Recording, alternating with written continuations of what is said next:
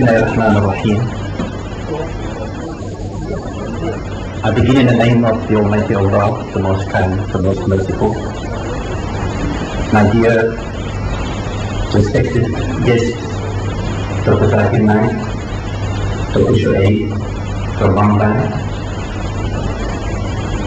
our dear Muazzin, Sheikh Shaman from the University Mosque, heads of organizations, and brothers and sisters in Islam, Assalamu alaikum wa rahmatullahi wa barakatuh. Thank you so much for honoring us with your presence.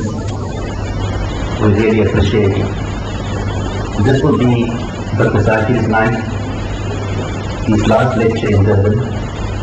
He will be leaving today at 1:30 for Ladysmith, and then he's going on to his next part of his tour to Cape Town, Johannesburg, Botswana, back to Johannesburg, then Mauritius, and then back to Mumbai.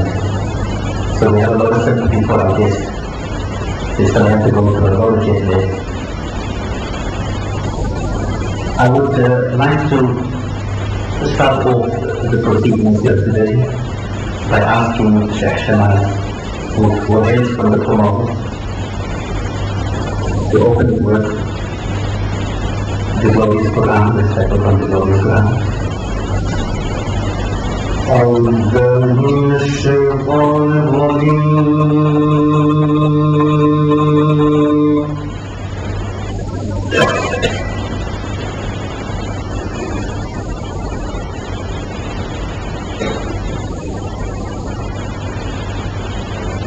بسم الله الرحمن الرحيم.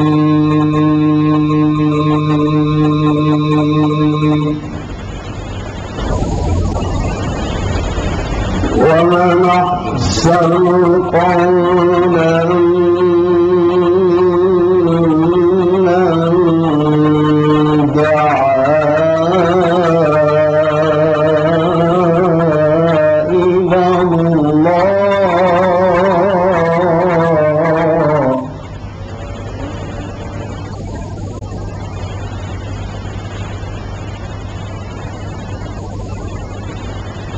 ومن أحسن قولا ممن دعا إلى الله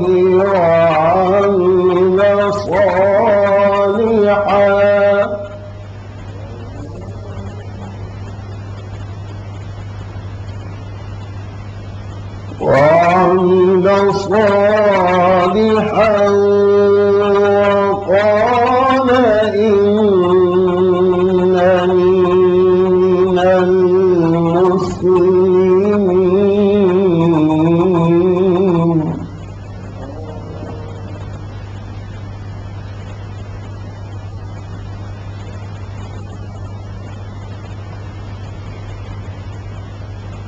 ومن أحسن قولا ممن دعا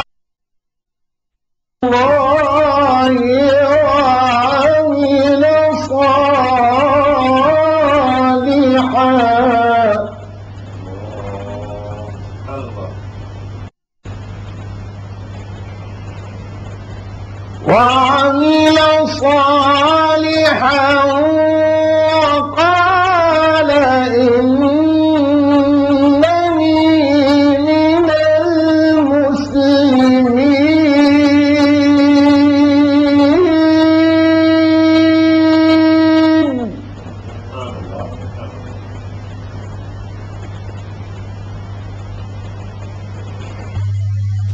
ولا تستوي الحسنة ولا السيئة ادفع بالتي هي أحسن فإذا الذي بينك وبينه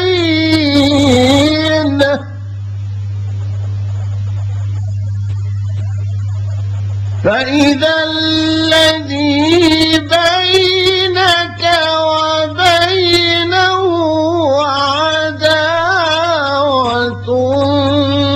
كأنه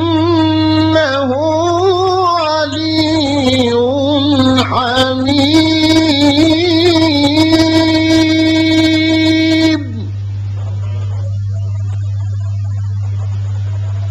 وما يلقاها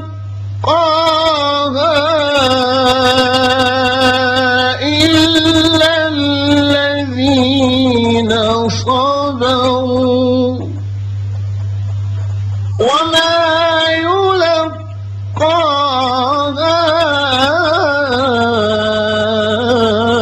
إلا ذو حظ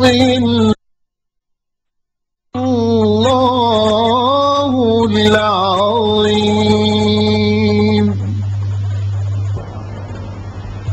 Jazakumullah, Shah Abu Bakr Shamas. You bring the message of the Holy Quran alive in our hearts, in our minds. And we can only reminisce what the experience of our beloved Prophet must have been when these words were recited to him in the cave of Hira for the first time. In summary, you have recited some of the beautiful verses of the Quran. In fact, all the verses are beautiful.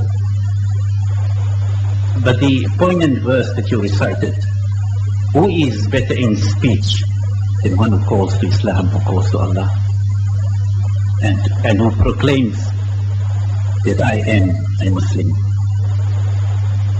Can there be something much more beautiful than that? I don't want to take too much of your time. We have with us two Mujahid for Islam, Dr. Zakir Naik and Dr. Shoaib. They are both from the Islamic Research Foundation. One of the foundations, particularly Dawah in a comparative sense. Dr. Zakir Naik, Mr. Deedat described Dr. Zakir Naik as Deedat Plus. And this says a lot about him.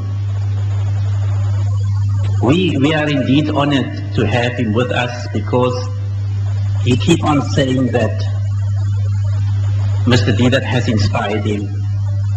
And to us it is a great honor to have him with us here today, that he's in our presence. And today he will inspire us. And this is how the chain of events take place, that we continue to pass on the gifts and the ni'mah of Allah.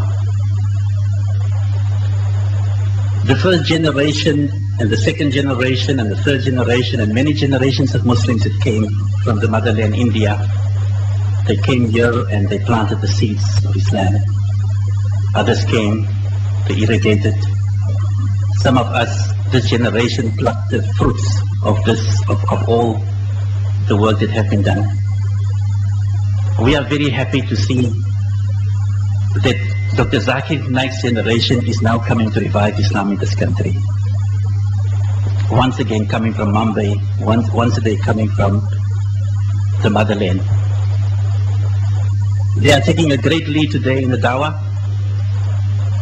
and we are extremely happy to see that the movement for Islam is alive in each and every part of the world today. And it is this message of hope and this message of resurgence that we feel whenever we meet our brothers from different parts of the world. Dr. Zakir Naik will speak. Can Islam offer more to humanity than religion? Can Islam offer more to humanity than religion? What is it that Islam can offer humanity? I just want to say briefly that the two doctors with us today have given up their medical professions and they have committed themselves to the cause of the Dawah. They spend more of their time outside. Dr. Zakir Naik spend more of his time outside his country than inside his country. That is the extent of his itinerary. We are indeed honored to have you with us here today, sir. You will also find amongst the audience here today are some of the students who completed a 1-month course in Dawah at the IPCI a month ago. We also would like to welcome those students. And I think you should feel honored that today you are having the opportunity of listening to Dr. Zakir Naik. With much further ado, I'll ask our distinguished guest to address us. Jazakumullah. Alhamdulillah. Wassalatu wassalam. Ala Rasulillah. Wa ala ali wa sahbihi ajmain. Amma ba'd. A'udhu billahi minash shaitanir rajim. Bismillahir rahmanir rahim. Ya ayyuhan nasu. Inna khalaqnakum min zakin wa unsa wa ja'alnakum shu'uban wa qaba'ila lita'arafu. Inna akramakum indallahi atqakum. Inna Allaha alimun khabir. Bismillahir rahmanir rahim. Rabbi shrah li sadri wa yassir li amri wahlul 'uqdatam min lisani yafqahu qawli.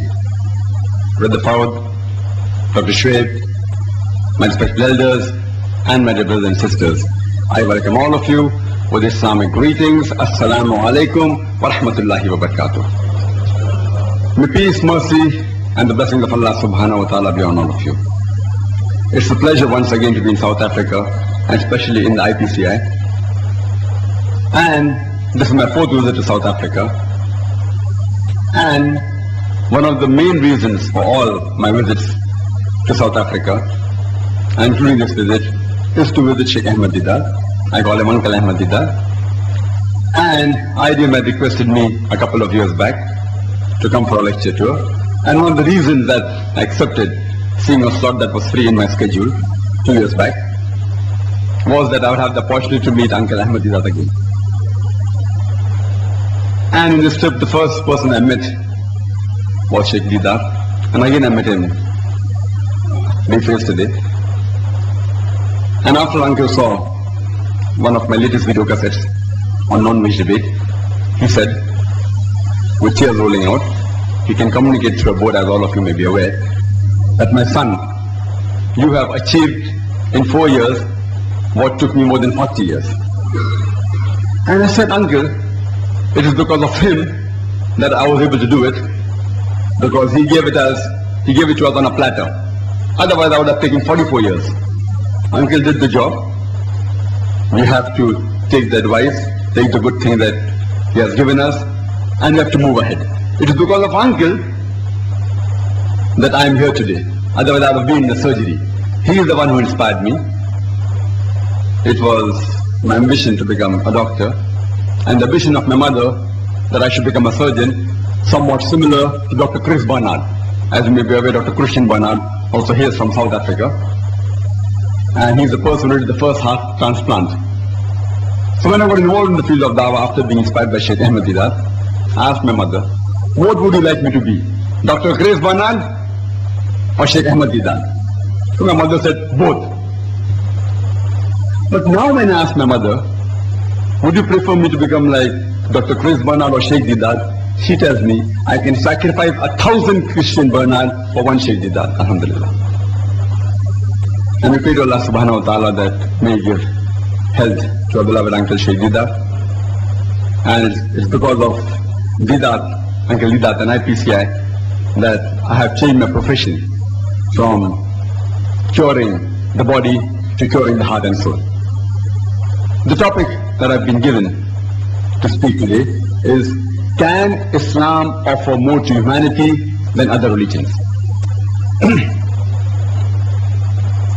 If you analyze all the major religions, they basically teach good things. The basis of almost all the major religions, they teach you good things. But the difference between Islam and the other major religions is that Islam shows you a way how to achieve a state of that good things. It shows you a way how to achieve those good things. For example, all major religions teach you that you should not rob. Hinduism says you should not rob. Christianity says you should not rob. Islam says the same. So what's the difference between Islam and the other religions? The difference is Islam shows you a way how to achieve a state in which people will not rob. Islam has a system of zakat. That is, every rich person who has a saving of more than the nisab level, 85 grams of gold, he or she should give 2.5% of that excess wealth in charity every lunar year. If every rich human being in this world gives a zakat, poverty will be eradicated from this world. There will not be a single human being who will die of hunger. And after that, the glorious Quran says in Surah Ma'idah, chapter number 5, verse number 38, as to the thief, be it a man or a woman, chop off his or her hand as a punishment from Allah subhanahu wa ta'ala. Many non-Muslims will say, chopping off the hands in this age of science and technology? Islam is a barbaric religion. It's a ruthless law.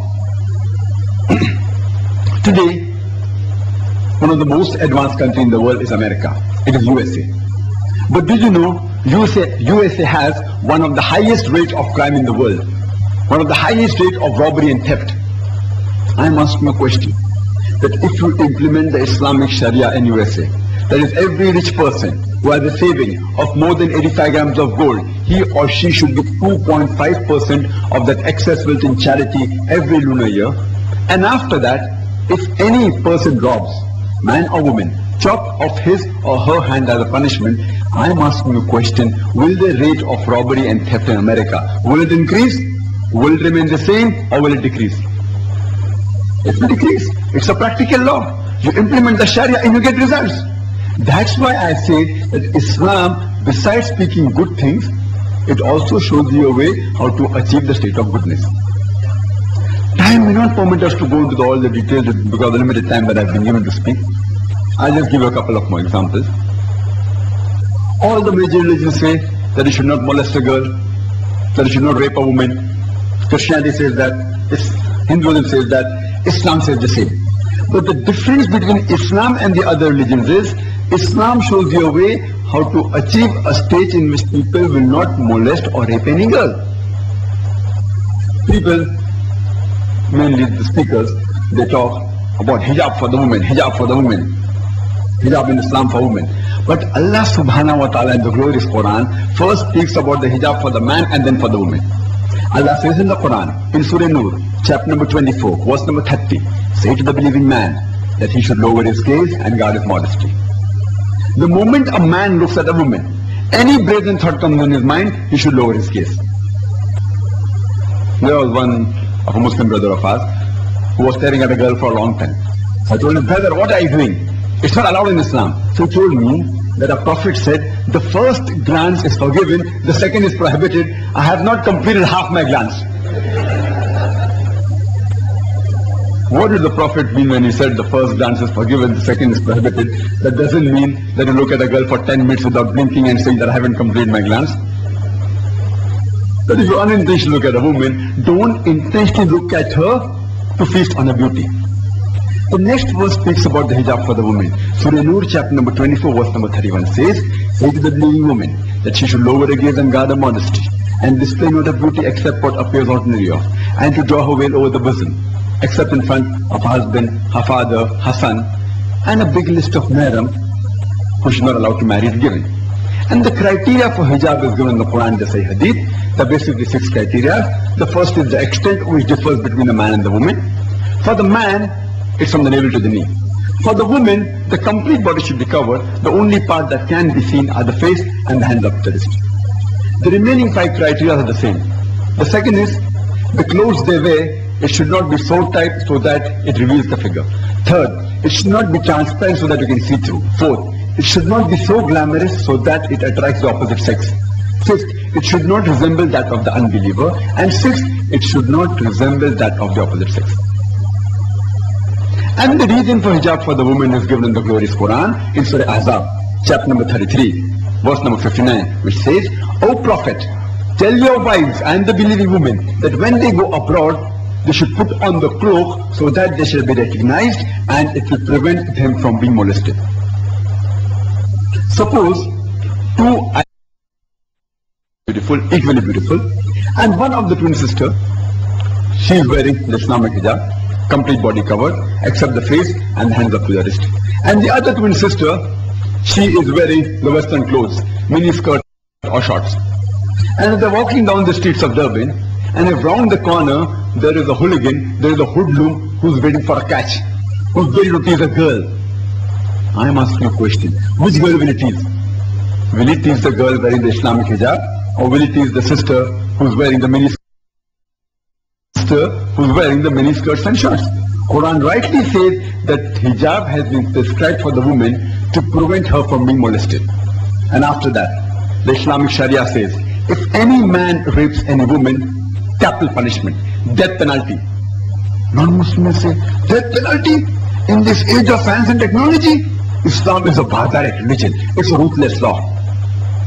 But when I pose this question to my non-Muslim brothers, and I pose to thousands of them, that suppose unfortunately, God forbid, someone rapes your mother or rapes your wife, and if you are made the judge and the rapist is brought in front of you, what punishment will you give him? And believe me, all of them said we will put him to death. Some went to the extreme of saying we will torture him to death. So why these double standards? Someone rapes your mother, your wife, you want to put him to death. Someone rapes somebody else's wife or mother, you say death penalty is a barbaric law. You know, in America, the country which is supposed to be the most advanced in the world, according to the statistics of FBI, 1990, in the year 1990 alone,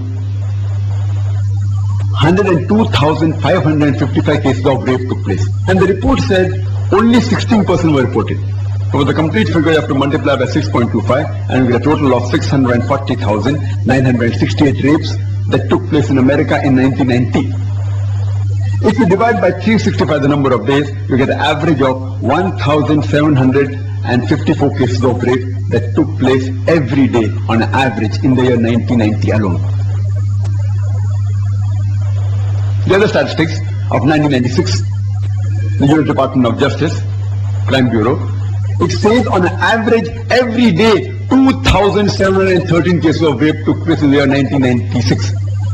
1990, 1,756, 54, and in 1996, 2,713. Maybe the Americans got more bold.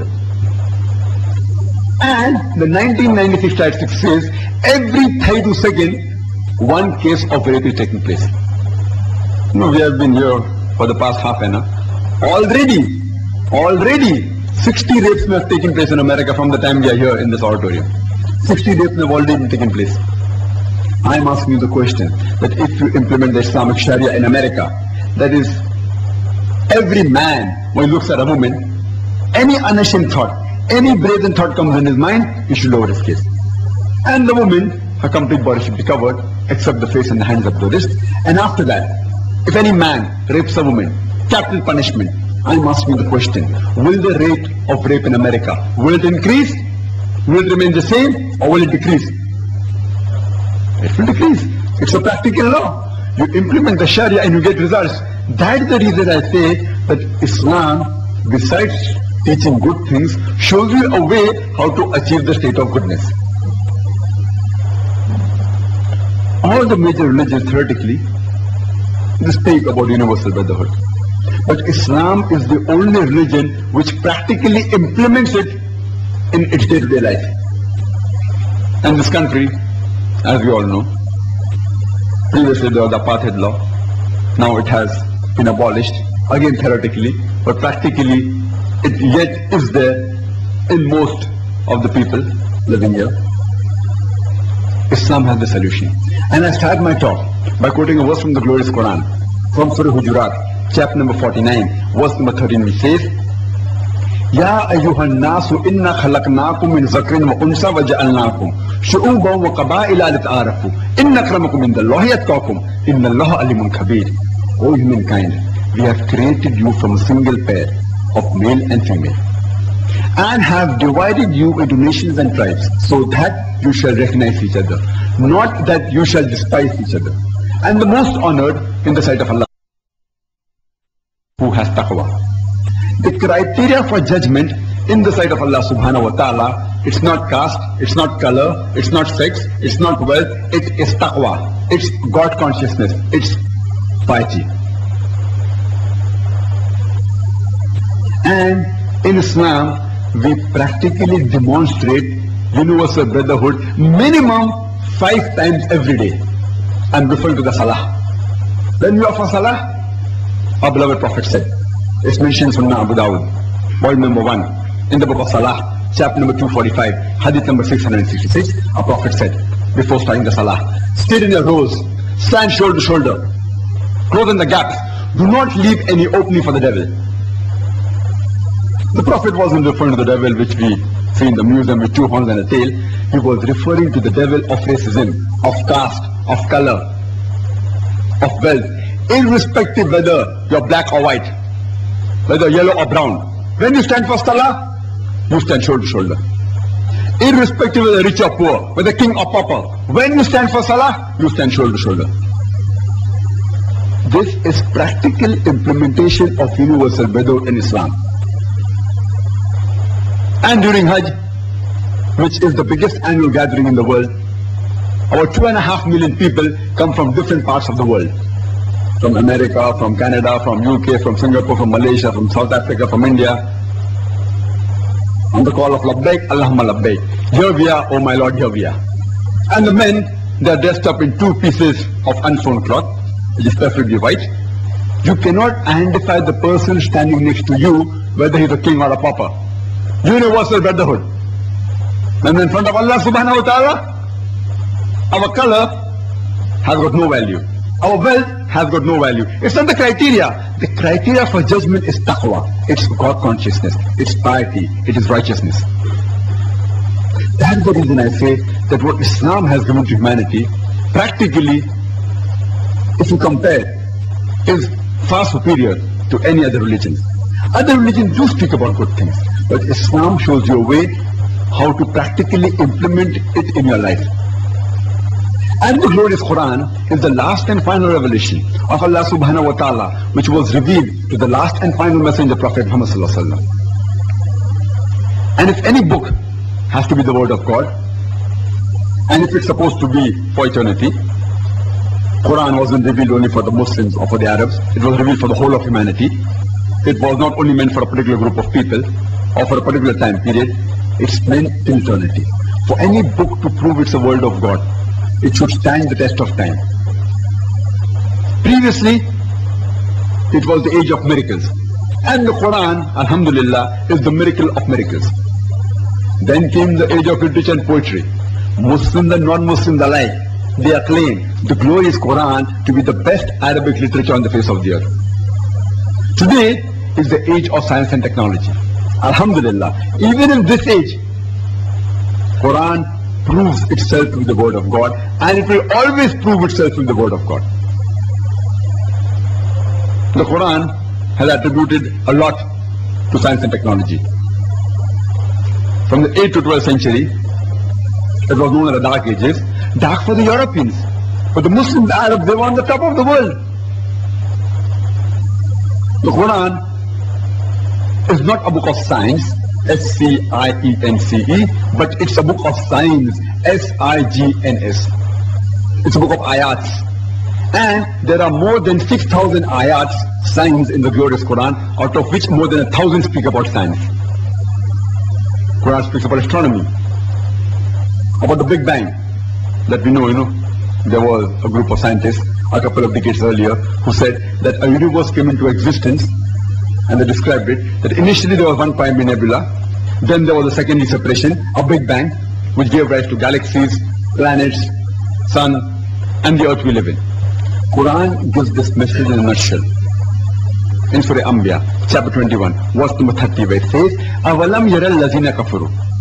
Do not the unbelievers see, أَنَّ سَمَاوَاتِ وَالْأَرْضَ كَانَتْ رَتْقًا فَتْنَهُمَا, that the heavens and the earth were joined together and we clove them asunder. The Quran says in Surah Fusilat, chapter number 41, verse number 11, that the initial celestial matter was in the form of smoke, which science has discovered recently. Previously we thought that the world was flat, and we were afraid to venture too far. It was only in 1597 when Sir Francis Drake when he sailed around the earth, that he proved that the world was spherical. Quran says in Surah Nsiah, chapter 79, verse number 30, وَالْأَرْضَ بَعْدَ ذَلِكَ دَحَاهَا, and thereafter we have made the earth egg-shaped. And we know today that the world is not completely round like a ball. It is geospherical in shape, flattened from the poles. And dahaha is derived from the Arabic word duya, which means an egg. And it doesn't refer to a normal egg, it specifically refers to the egg of an ostrich. And we know the egg of an ostrich is also geospherical in shape. Quran says that the light of the moon is reflected light in Surah Furqan, chapter 25, verse number 61, which has come to know recently. When I was in school, I was taught that the earth and the planets, they revolved and they rotated.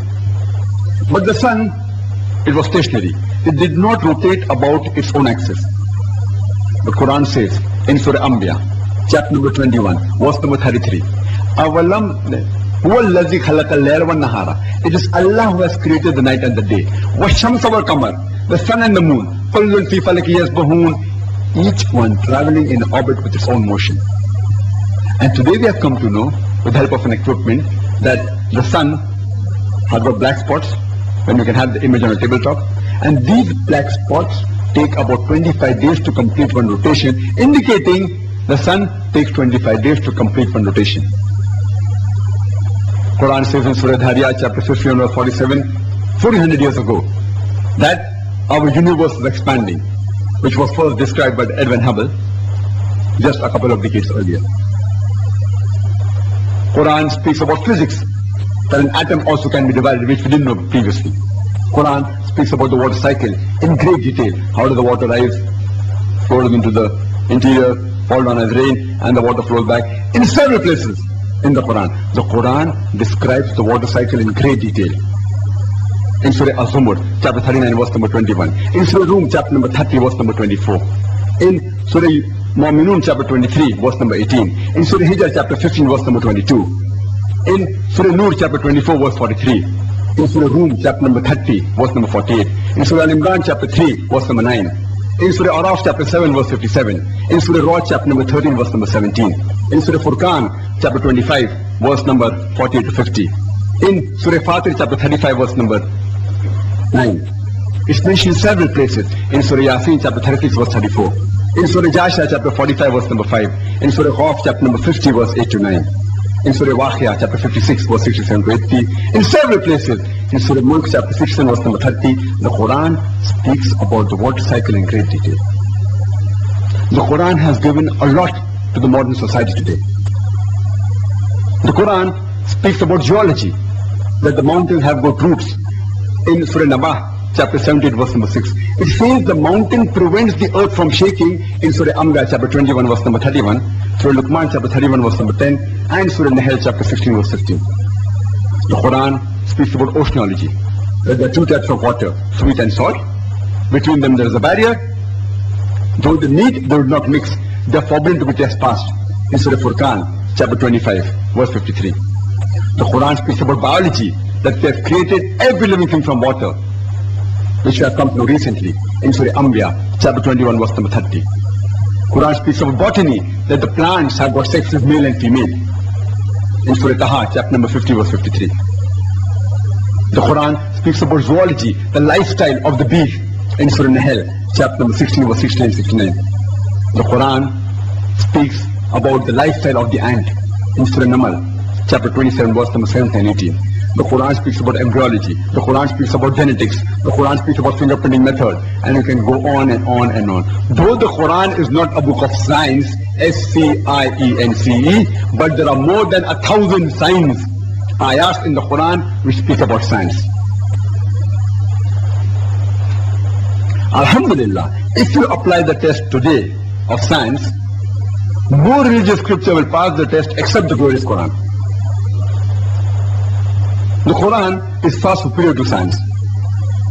We're not trying to prove the Quran to be a word of God with the help of science. We are trying to prove to the other people, the atheists, the other non-Muslim brothers and sisters, that if you apply the thing which is on top of the world today, science, and compare it with the Quran, you will find that our yardstick, the Quran, is far superior to your yardstick, which is the science. Today we have the problem of gender equity. And I believe it's there throughout the world, including in this country, South Africa, the gender equity.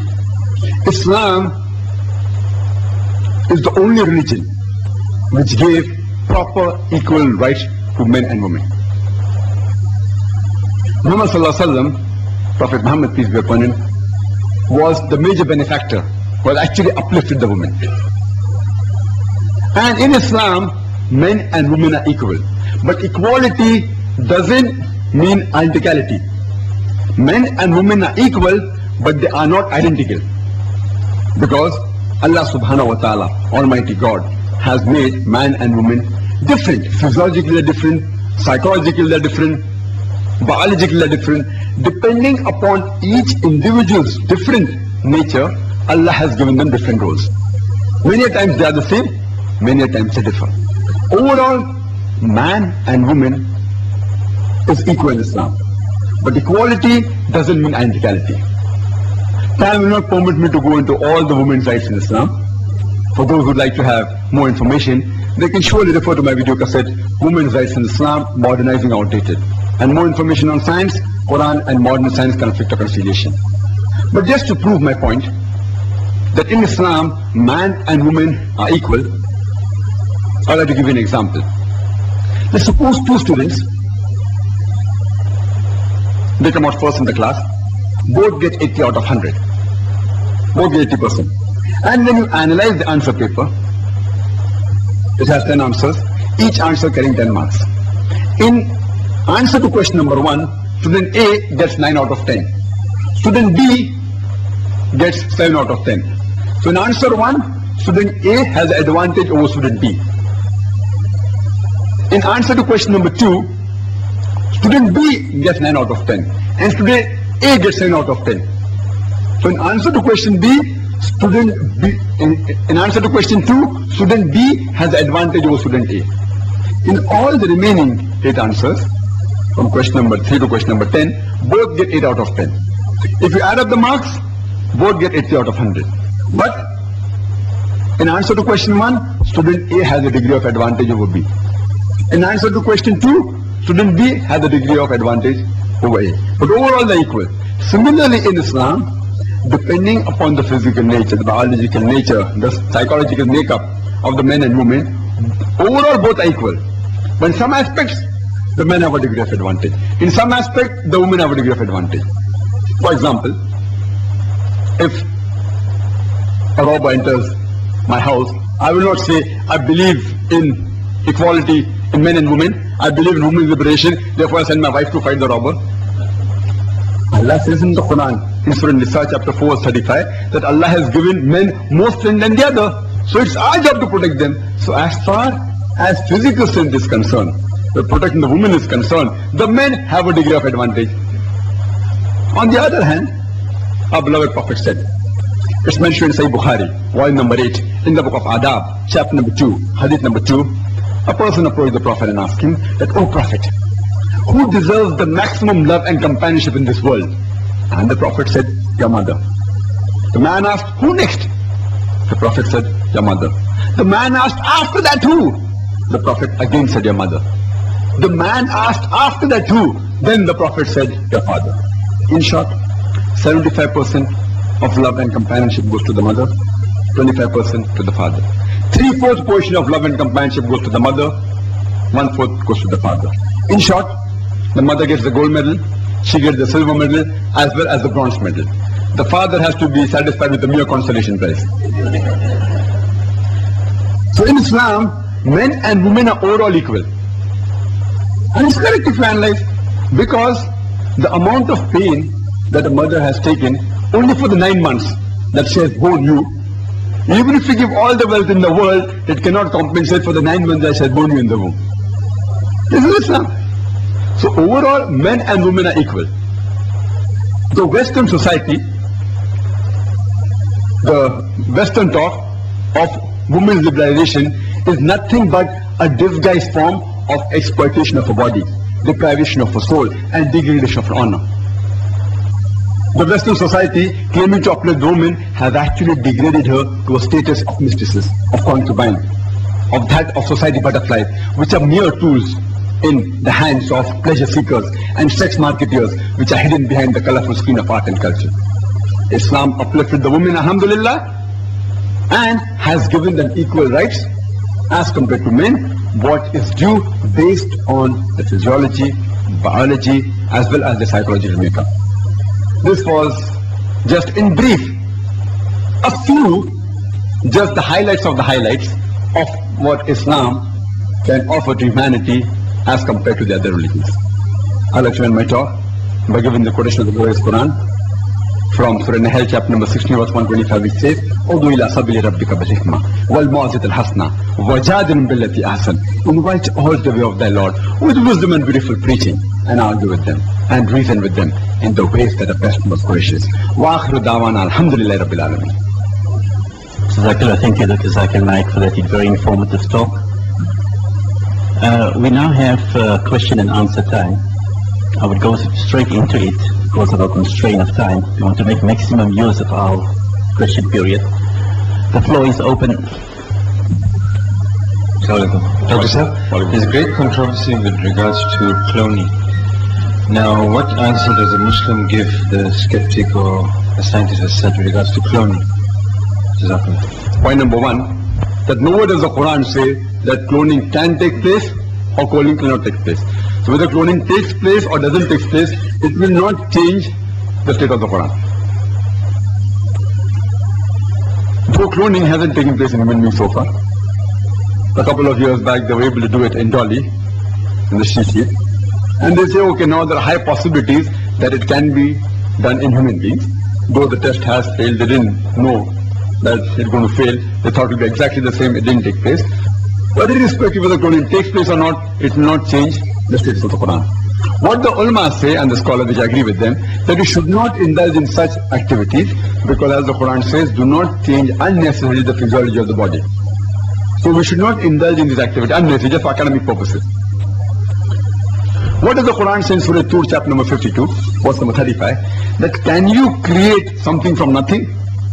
And the answer is no. You can't create something from nothing. Allah challenges to create a living creature from nothing, and you cannot do it. Even in cloning, the cells are taken from the she-sheep it was taken. Even if it's done in any animal or human being, the cells will be taken. The cells have got life which has been given by Allah subhanahu wa ta'ala. The challenge is create a living creature without Allah's help. You give it life and you will be able to do it.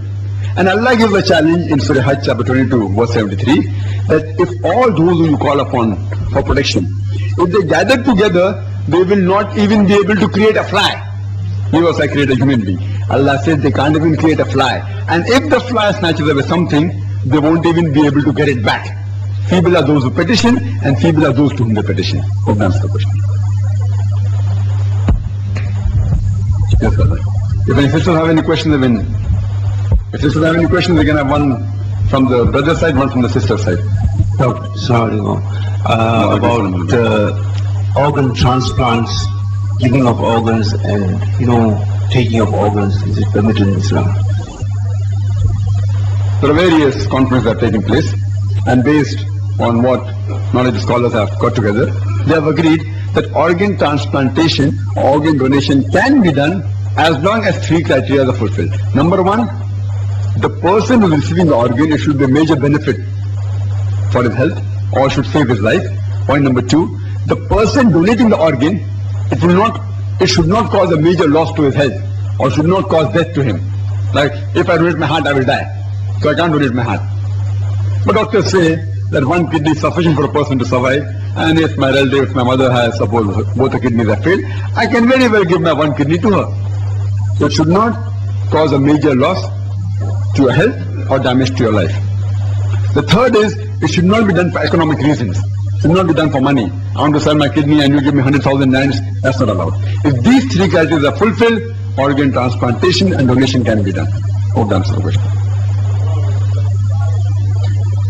The brother asked the following question: what if a person dies? If he dies, whether you take organ or not, it will not cause damage. He's already dead. So what happens after he's dead? If he gives permission, you can utilize those organs which can be utilized to save the life or benefit of the health of any other human being. Hope that answers the question. Assalamu alaikum. Wa alaikum assalam wa rahmatullahi wa barakatuh. Dr. Naik, just a comment more than a question.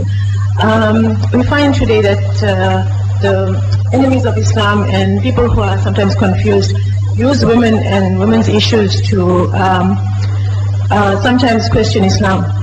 My comment is that if anyone asks you, I feel you give a simple question in return. Even in the most advanced societies, we find, for example, if they have a tennis championship, like the French Open, my question is, if the West or the critics of Islam believe that men and women can do everything the same, then why not take equality to its absolute limits as they suggest and have mixed matches where a male versus a female?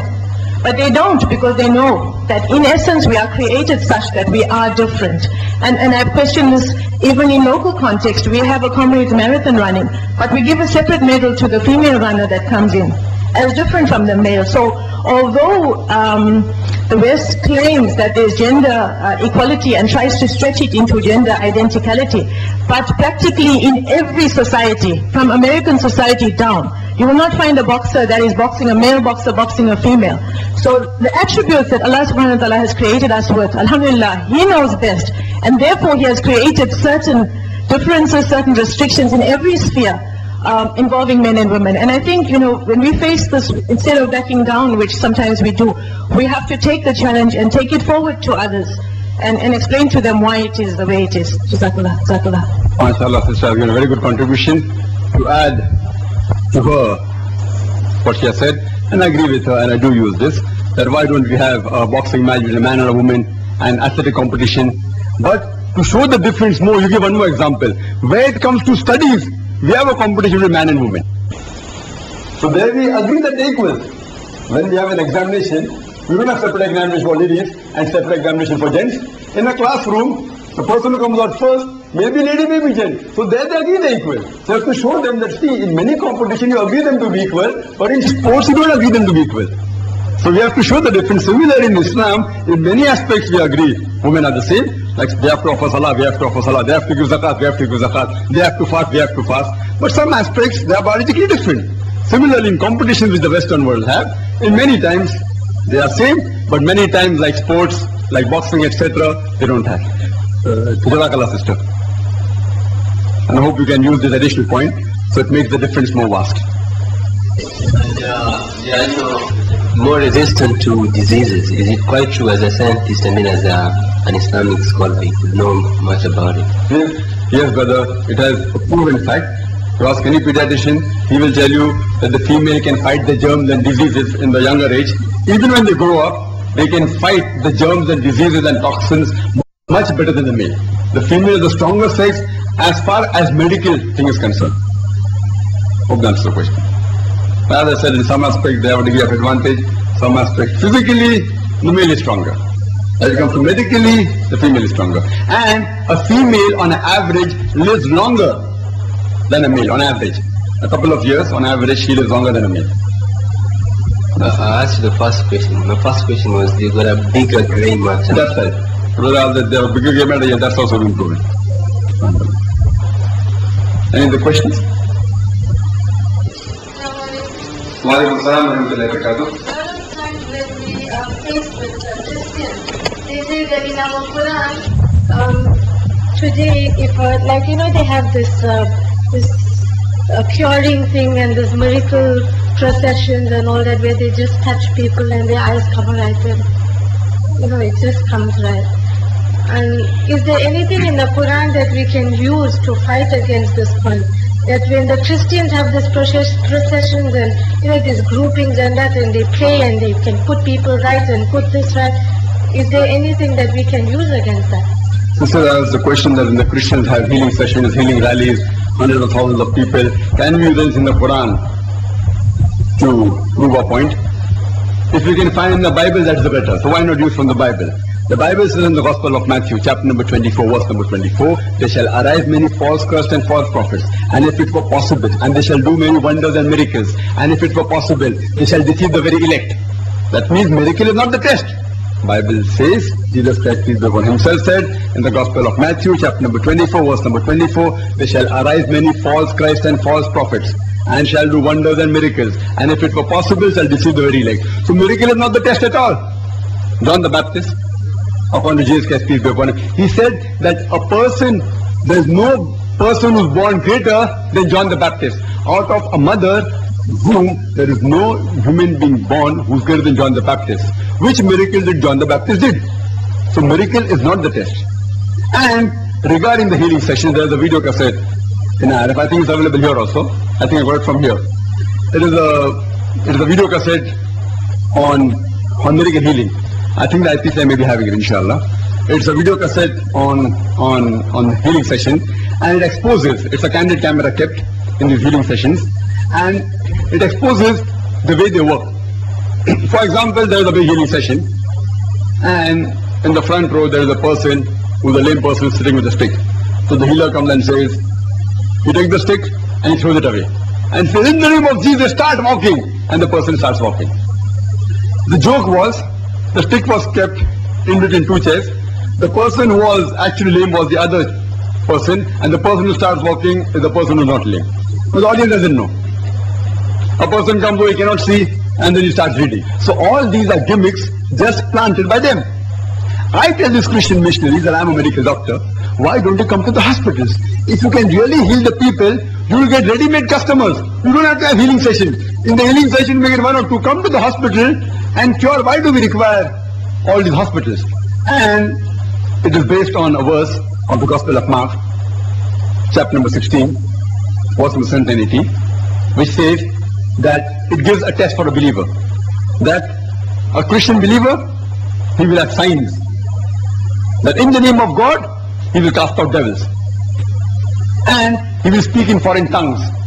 When he drinks deadly poison, it will not harm him. And if he touches the sick shall be cured. This is a test which I used it, which Sheikh does always use it. I used a different angle with my debate with Dr. William Campbell, which I had just last month on the 1st of April. With Allah's help, it was successful. Based on this, they say, if you lay your hand on the sick will be cured. Then, even if you have one Christian believer in every city of the world, why do you require the hospitals, the primary health center? Why do you require research center for curing of AIDS and curing of cancer? If a Christian believer is really a believer, he places the hand on the sick will get cured. So why do the Christian, ask these healers, why do the Christian missionaries spend so much money, millions of dollars in all these hospitals? Even the Christian missionaries running the hospitals, even they are Christian believers. So if you can really heal, then why do you require these hospitals? Why do you require research centers where they're spending billions of dollars in research, cure of AIDS, cure of cancer? It is nothing but a gimmick, it's a hogwash, trying to deceive the people. It is, as the Quran says, who is Shafi? It is Allah who cures. It is Allah who cures. And we should have faith in Allah subhanahu wa ta'ala. Hope that answers the question. Has found that in the Quran there is an interlocking system based on the figure 19, on the number 19. What is the significance of this? Because there was a question that Rashad Khalifa has made the interlocking system on 19, and this is which is promoted based on the Quranic verse of Surah Mojammed chapter 74 verse number 30, that over it are 19. And Uncle did that, unfortunately. He took this material and he wrote a book also, the Quran, the Ultimate Miracle, which now has been taken off. And Uncle did that after people told him, he realized his mistake, and then he challenged Rashad Khalifa. The system is wrong, come for a debate. He didn't come forward. This system, what he says, that how many times Bismillah is in the Quran? 114 times. Divide by 19, you get the answer 6. How many times Allah is mentioned? Some 2,300 odd times. Divide by 19, you get a figure. And everything he started showing, this is divide by 19, you get a correct figure. And you buy his Quran, also $57. Divide by 19, you get 3. So everything is based on 19. He says, his name is also mentioned 19 times. Now if you analyze, it's logical that if you count from 1 to 100, at least 5 times you will get 19 and something divisible by 19. 19, 38, 57. So minimum 5%, anything you pick up, on an average, the theory of probability says 5% of the things will have 19. Right or wrong? So he's picked up those 5% things on average, and blown it up out of proportion. How many gods are there? 19 gods.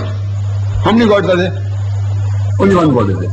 So like that, if you want to attack him, you can attack him 20 times more. The things which are not 19. The last and final messenger, how many? 1. So in this way, if you analyze, he just plays with psychology. It is Bhai philosophy also to try and get digits out of it and try and prove it like how the Christians have done, divisible by 7 and divisible by this and that. It keeps on coming. It came unfortunately even in Islam by Rashad Khalifa. He is not at all a Muslim, and somebody in the year 1990, I believe, in January 30th, somebody went and shot him, killed. So it is not at all a true theory. It is just a big hoax. And there are books written by, if you read the book by Dr. Bilal Phillips, 19 hoax for history. Now, when we have found out false that what he said was not right, it's not divisible by 90. There are certain equations, there have been mistakes. Where he wants the count as a letter double time, sometimes he counts as 1 time. When a mistake was found, instead of saying his theory is wrong, the Khazab, he said that the Quran is wrong. And he says there are 2 false verses in the Quran, the last 2 verses of Surah Tawbah. There are these 6 people in different parts of the world, in Bombay, and they are there on the internet now. They are there on the internet. And believe me, wallah, if you are not well versed with Islam, you will get caught. They pose 19 questions against the Quran, and the ulmas put together, most of them they cannot answer. They pose questions against the Hadith. When I go to Saudi Arabia, the sheikhs is a big businessman, well versed. He says, this is a very good site, such a logical site. I read a couple of lines. This side belongs to Rashad Khalifa. He said, no. What logical? I said, brother, go back and see again. It is the submitters. They call them the submitters. Muslim means one who submits. The side is submitters. Submitters.com, you get there. They are catching fish. So unless even those who are well versed with Islam, they play in such an intelligent manner that they trap you. Therefore we have to be careful of such people. And Uncle Didat rightly afterwards took away the book and produced a better book, Al-Quran, the Ultimate, Al-Quran, the Miracle of Miracles. And then he challenged Rashad Khalifa when he was alive. Rashad Khalifa but naturally couldn't face the truth. He didn't come forward for the debate, and that's how Shaykh Didat retrieved his book. But unfortunately there are some Muslim publishers who have published it. After we tell them it is wrong, oh, we have already spent so many thousand rands. How can we take it back? It's a pity. And may Allah give these people that. Hope that answers the question. Yes, Mr. Muslim. Let's have alternately. Okay. Yes, Mr. Most welcome. Assalamu alaikum. With regard to the women's issues, on the issue of treatment of women, we know that Islam says that women should be treated with great kindness. And often the argument is used that if Islam says that, why does the Quran even mention the word beating? Even if it says beat lightly, beat heavily, but the word beating has very negative connotations. Why does Islam not say don't beat? Why does it say beat lightly? What is your response to that? Sister, the question that the forces against Islam, they use that though Islam is equal right to men and women, why does it say that you can beat her? She referred to the verse of the Quran from Surah Nsiah, chapter number 4, verse number 35. It does say that, if you don't get wrong, if she doesn't obey you, you don't share, you can scold her directly, don't share the bed, and then beat. The word, Arabic word used there is daraba, which means beat lightly. Why does it use? And if you go to the hadith, it says the Prophet has given various criteria. That if you beat, like example, like miswak, like a toothbrush, or what I say, hanky, beat lightly. Not to beat on the face, there should not be marked left, etc. Various criteria. The reason, sister, is because I consider it to be a symbolic beating. I consider it to be a symbolic beating. Symbolic means so that they know this is the final thing, a final warning. Because Quran says that before any problem takes place between husband and wife, not just divorce, talaq, it says put an arbiter between. First, try and tell your wife directly, then you may try, then put an arbiter. There are ways. So this is the final warning. This is a symbolic warning. Should not leave any mark on the body, should not beat the face, should be lightly. All these are given. It's a symbolic warning. Again, if you read the previous verse, Surah Nisa chapter 4, 34, which says, Ar-Rijalu Qawwamun al-Nisa, that the men are the supporters of women, meaning that they are supposed to protect them, because Allah has given them more strength than the women. And based on this, since Allah has given physical strength more to the man, if he has to use certain things to warn them, it has to be physical strength. Woman hasn't been more physical strength on a normal level, on an average level as compared to the man. Based on this, I feel that if the man has to give an ultimatum, I feel that doesn't mean that women are degraded or they aren't getting equal rights, etc. The same way, if I can argue with someone that how is Islam given 3 times more companionship to the mother? You know, I earn the money, I spoil, and we go and earn so much, and we look after them, we give them money, and just 9 months they're bearing and they get so much. It is based on reason and logic. That the 9 months that the mother bears, the child in the womb, is more than all the wealth put together that you can give. Similarly here, if you have to give a warning to the wife, the symbolic can be because a man has got more physical strength, therefore it is used as a symbolic gesture. Hope that answers the question. Questions from gents and 2 from ladies. Inshallah. 2 from gents and 2 from ladies. Bismillahirrahmanirrahim. I'll make it as brief as possible, Doctor. There's a common fault with our speakers, our alim, and our learned people who appear on TV and radio. Correctly, they start off with Bismillahirrahmanirrahim, in the name of Allah, the beneficial, the merciful.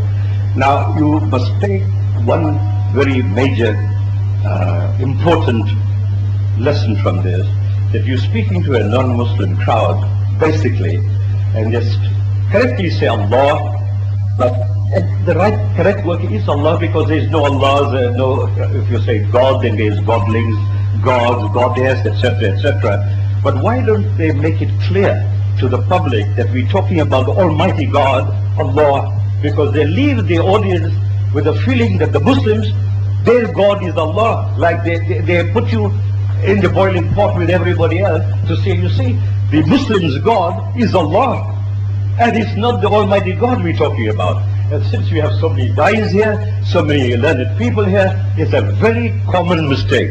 Will you please take note? If I'm given 5 minutes on TV, like I'll give 5 minutes on television. 5 minutes I'll give 5 minutes. So if I say Alhamdulillah, Allah has come. If I only describe Allah, then every time I appear on TV, I'll only be talking Allah is Almighty God, Allah is Almighty God. You have to realize that sometimes I have spoken on this topic. And described in detail. But if I expect every time I use the word Allah, I clarify the misconception throughout my life. If I 5 or 10 minutes I spend time only on describing Allah. So you should realize that therefore we have question answers. Right? Like I'm on the TV, I'm on the radio. On the radio I was there for a couple of minutes today morning. Today morning on Cape Town radio I was there on telephone just for a couple of minutes. Because I'm just going to go and have a lecture tour in Cape Town and then have a discussion for maybe 2 hours on the radio. Now if I'm going to speak for just a couple of minutes, I don't have time to clarify Allah. So it's taken for granted that it's not required every time. But when a question is posed, they should clarify it. And if the topic is pertaining to Allah subhanahu wa ta'ala, then he has to describe what you described me in that short time. No non-Muslim will be clarified by your description. I knew it, what the answer is. That we don't use God, we use Allah, because God can be played around with. You can add an S to God, it becomes God. Allah has got no clue. It takes more than 5 minutes. And for me, to do it properly, it takes about 10 minutes. I don't prefer doing like you, half big job. Like what you did, I know the answer. I know what you're trying to say. But if I say only that much on the TV, I get more confusion. What is the first? Some or the other time you should say and should clarify. And if the topic is on Allah subhanahu wa ta'ala, then you should make it a point to clarify. Hope that answers the question.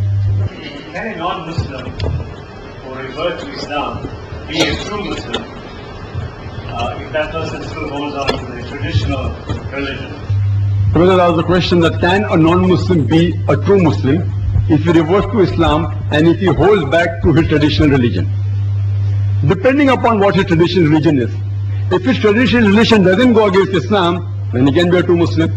If the traditional religion doesn't go against the Sharia, for example, one may be in a village, just knowing there is God, he has got no son, he has got no power, but not following Toto. And he accepts Islam, and he comes to know what he was thinking was right, but he has come to know something additional. Oh, Muhammad Sallallahu Alaihi Wasallam is also there. So he becomes a Muslim, and he holds back to his traditional religion. So basically, when he comes to Islam, we should not break any rules of the Islamic Sharia. If his tradition doesn't go against the Islamic Sharia, he can continue with the tradition.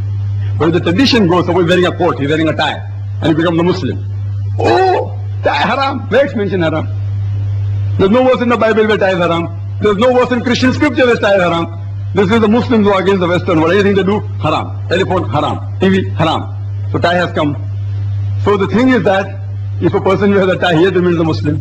So depending upon what his traditional religion is, if it goes against the basic concept of Islam, then he is not a true Muslim. If it doesn't go, alhamdulillah, he can continue, there's no problem. Hope that answers the question. Wa akhiru da'wana alhamdulillah rabbil alameen. Jazakallah, thank you so much. Just bear with me for 1 minute, sisters, brothers and sisters. I just want to thank our two distinguished guests, Dr. Zakir Naik and Dr. Shoaib. Thank you for honoring this country with your visit. And you have made a major contribution to our soil. We are praying for that Allah subhanahu wa ta'ala protect you and guide you and strengthen you and give you the lifespan, inshallah, to continue this work. And also to strengthen your center. And inshallah, may we get the opportunities, inshallah, to work with you much closer. There are so many organizations in our country. Also, I would like to thank the organizations here today. There is this cooperation that we have with one another, and I think it is a very good beginning. That is how you build this kind of unity that we are looking forward to in our community. Thank you for coming. I want to thank all of you. I want to also thank Sheikh Shamas here for coming. He always respond to our request to him to come and recite for us. Thank you so much for coming. We also would like to thank the Islamic Dawah movement for making it possible to bring Dr. Zakir Naik. We will end this program by reciting Wal As. It was the practice of the companions when they meet one another and they disperse, they recited Wal As. Bismillah ar-Rahman ar-Rahim. Wal As, inna al-insana lafi khus, ila alladhina amanu wa amilu salihat, wa tawasaw bil haqq, wa tawasaw bis sabr. Jazakumullah. Thank you so much.